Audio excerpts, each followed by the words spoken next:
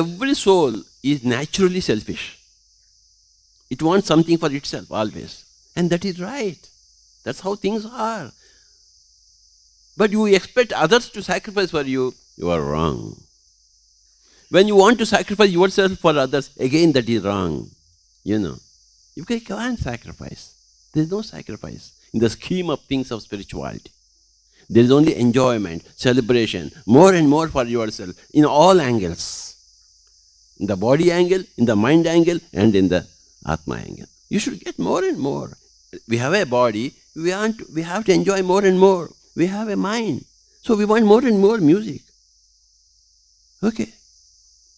Taste, smell, beauty, all these things are, that's what the mind wants. And the soul wants understanding always. The soul wants, I want understanding. The boy buys a toy and breaks the toy to find out how it is working. So enlightenment is, what am I? What is this life? I want to know how all this is working. What is this toy? What is this body? Why I am here? Why I am in dukkha? Why I am not fulfilled? I want to understand myself, this toy. When you put a question, I want to understand this toy, you break open this toy, you will understand.